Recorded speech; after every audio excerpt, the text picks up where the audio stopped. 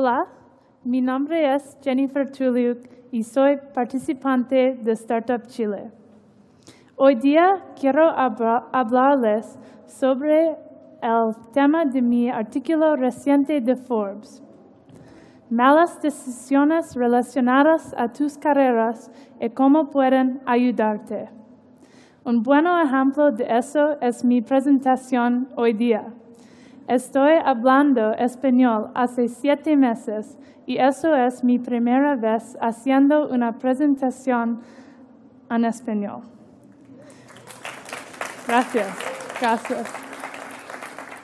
El organizador de este evento me preguntó una semana atrás si puedo dar una presentación en español. Yo le pregunté si era en serio y si era una buena idea. Él me dijo que sí. Eso es el tema de este TED. Entonces yo decidí que usar mis meses de clases de español y tomar el riesgo para entregar mi mensaje a ustedes. Yo escribí mi discurso y mucha gente me ayudó con traducir y practicar, pero no puedo memorizar, entonces tengo mi iPad. También espero que ustedes me puedan entender y si no, lo siento mucho y puedo agregar otro fracaso a mi lista. Y sí, yo sé que mi acento es el más gringa del mundo. Entonces, en mis 7 meses de español, yo tuve muchos fracasos grandes. Por ejemplo, cuando yo intenté decir estoy emocionada con mis nuevos amigos, accidentalmente yo dije estoy muy excitada. Y también en la iglesia, cuando yo intenté decir tengo miedo, muchas veces accidentalmente yo dije tengo mierdas. Pero con estos errores yo aprendí español mucho más rápido que mis amigos.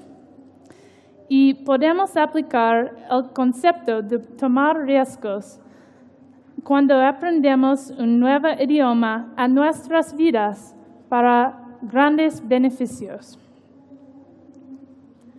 Más del 80% de gente en el mundo son muchos insatisfechos con sus trabajos y eso es malo por su salud y felicidad, por la productividad en las empresas y también para la innovación. Entonces, el objetivo principal en el mundo debería ser que la gente encuentre el trabajo que les apasione. ¿Y cómo ellos pueden hacer eso? Tomando riesgos para probar muchas cosas diferentes en una forma práctica. Mi historia es, cuando estaba en la universidad, yo acepté un trabajo en una gran corporación. Meses después de comenzar, estaba muy insatisfecha. Y después gané una entrevista con Dave McClure, un inversionista muy famoso en Silicon Valley.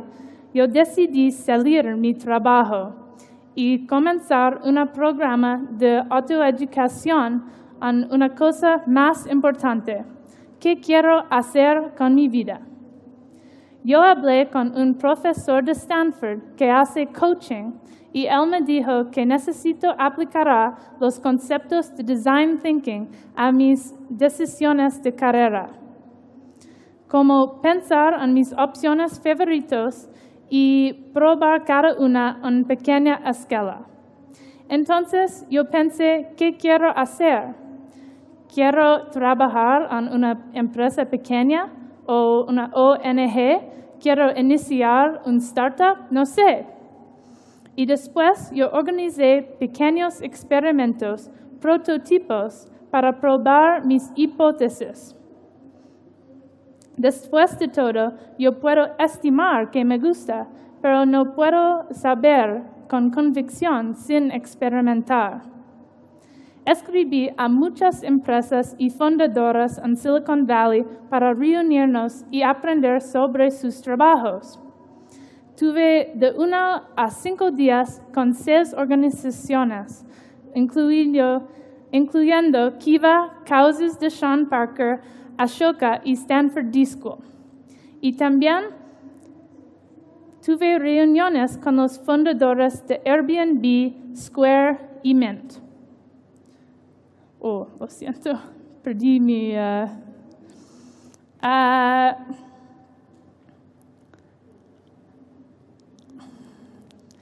Fui voluntaria en algunas conferencias, fui a algunas clases de Stanford y también yo viví en una casa comunal alternativa en Palo Alto. Si no tomo riesgos, yo no puedo ganar Startup Chile y Singularity University, y tampoco no puedo saber qué quiero hacer con mi vida, que es ayudar a las otras personas con buscar el trabajo que les apasione. Pero durante estos programas yo tuve fracasos también. De hecho, yo veo mi carrera como esto gráfico, una serie de altos y bajos que son cada vez más y más grandes. Este concepto es similar a la montaña rusa emocional de emprendimientos de Cameron Herold. Yo estaba muy insatisfecha en una gran corporación. Después, yo comencé un programa de autoeducación con Kiva y Airbnb. Yo perdí una inversión de Dave McClure porque mi cofundador me abandonó, pero 3 días más gané un financiamiento de Startup Chile. Mi equipo de Startup Chile se dividió, pero una semana más yo gané una beca de Singularity University. Yo tuve una depresión después del programa, pero más tarde estaba en el New York Times, Fast Company y Televisión Nacional para mi lanzamiento de una herramienta SMS para ayudar a las víctimas del huracán Sandy. Se llama needmapper.com. Como pueden ver, cada fracaso viene con un éxito de igual magnitud. Y si quieres más éxito, necesitas prepararte para tener más fracasos también. Y cuanto más fracases, más vas a tener éxito. Gracias a un trabajo malo, decidí salirme y comenzar esta aventura de éxitos. Sin esa situación, no sería posible estar aquí hoy día en TEDxSantiago, posiblemente fallando de hablar español con ustedes. Mi recomendación es que vean tu carrera de la misma forma que el proceso de aprendiendo una nueva idioma. Tú necesitas probar muchas cosas y tomar muchos riesgos y malas decisiones para saber qué te hace feliz y tener un gran éxito. Gracias.